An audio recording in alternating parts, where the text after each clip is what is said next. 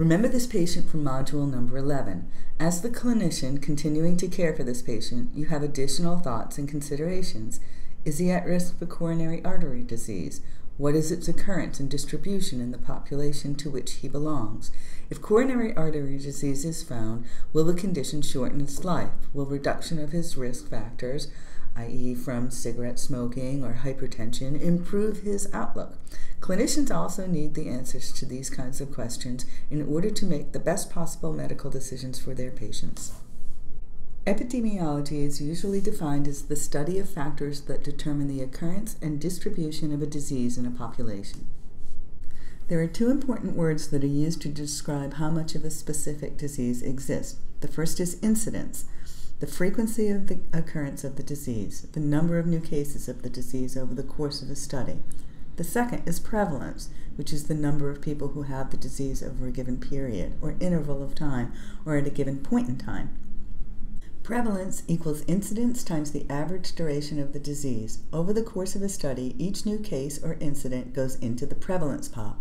Each case in the pot can do one of two things. It can remain in the pot for the duration of the study, or it can come out of the pot, either because the person dies or because they recover from the disease. The rain coming into the puddle and the water evaporating from the puddle are another way to think about incidence and prevalence. An individual can represent an incident only once, but can be a prevalent case at a number of points in time. For example, case number 3 is a prevalent case both at mid-year, where the vertical line is, and at the end of the study on December 31st. Case number 5 is only a prevalent case at the end of the study. Incident rates and prevalence rates are both measures of morbidity. A number of factors contribute to specific diseases having high or low prevalence. Here's an example of diabetes prevalence and another of HIV prevalence. Here you can see that the prevalence of AIDS increased steeply from 1981 to 1990. This was mostly due to new incidents. After 1990, the prevalence, while much higher than in 1981, levels off. The sharp rise is not continuing. That's not because the number of new cases level off. They do not. They continue to rise sharply. However, the number of people dying from AIDS begins to decrease. Therefore, the prevalence levels off. Certain events or factors put people at risk for the disease of interest over the course of a study. Attributable risk is the additional incidence above baseline that is caused by the risk factor or event. The absolute risk of getting a disease is equivalent to the incidence of the disease. While this makes sense, it is not always the most useful concept. Often what we want to know is what the relative risk of a person or a group getting the disease is. That is there something about a particular group or this situation that puts them at relatively greater risk than other persons are at? One example of relative risk factor is age. You might want to know what the relative risk of disease incidence is in people over 75 years compared to that in people under 45 years of age. You might want to also calculate the relative risk ratio for the incidence of broken legs in people who ski compared to those who do not. I'll bet you can think of a lot of relative risk factors. To find relative risk, we start looking at the incidence of the disease in the present and wait for time to pass. We look at one group that naturally lives with the risk factor and one that does not, and ask which group has more people who develop the disease over the course of the study. This is called a prospective approach to studying the role of risk.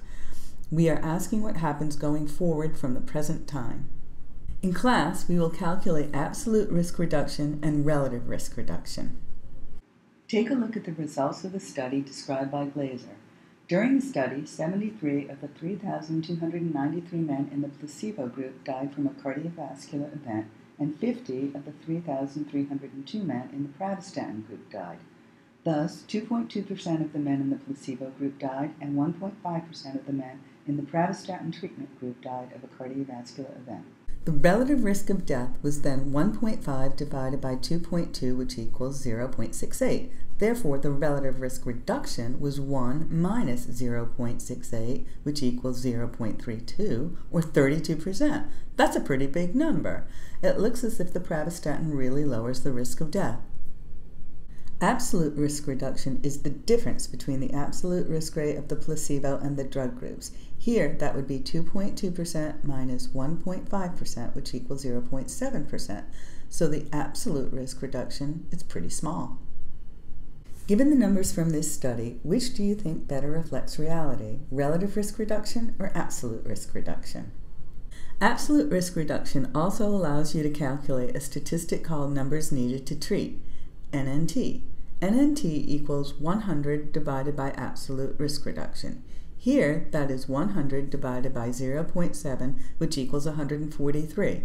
The 143 represents the number of people you would need to treat to save one life. What if the NNT were 1,000,000? What if it was 3? How would you think differently about it? In a case control study, a group of people who already have the disease and a controlled disease-free group are identified, and we look back to see how many people in each group had been exposed to the risk factor for the disease in the past. Therefore, case control studies are retrospective studies because we're looking back from the present. When retrospective studies are conducted, odds ratios are calculated. An odds ratio is the odds that a person with the disease or a case was exposed to the risk factor divided by the odds that a person without the disease or the control was exposed to the risk factor. Obviously, if this ratio equals 1, then the odds that the two groups were exposed to the risk factor is equivalent. To calculate an odds ratio, we first need to understand what odds are. Odds equals the probability of an event occurring divided by the probability of the event not occurring.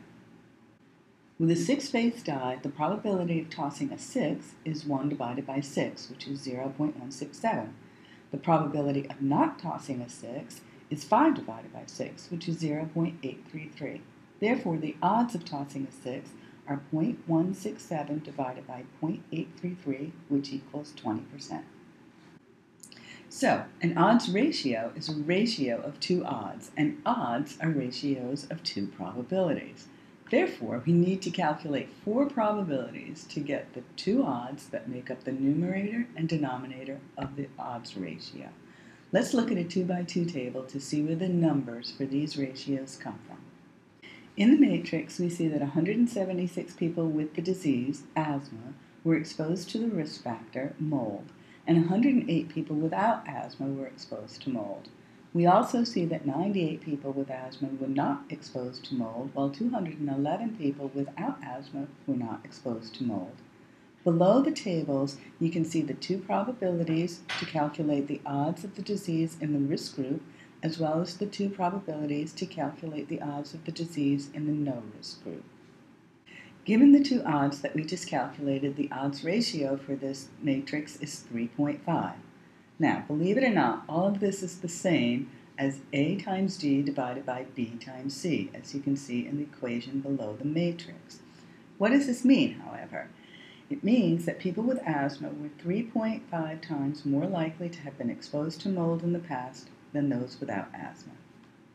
Rather than looking at the risk for a disease, we can also look at the rate of a disease.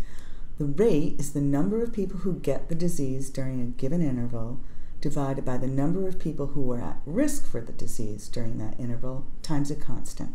Sometimes it's more informative to use rate than risk when examining a disease. In this figure, the percentage of people surviving at any given time is plotted against time. Over the year, the risk of death was 10% in all 3 populations, but if you wanted to know about survival at mid-year, you would see that the rate of death, which is calculated using the percentage of deaths at that time as the denominator, would be the highest in population A and the lowest in population B. We use something called confidence intervals to assess whether a risk ratio or an odds ratio differs significantly from 1.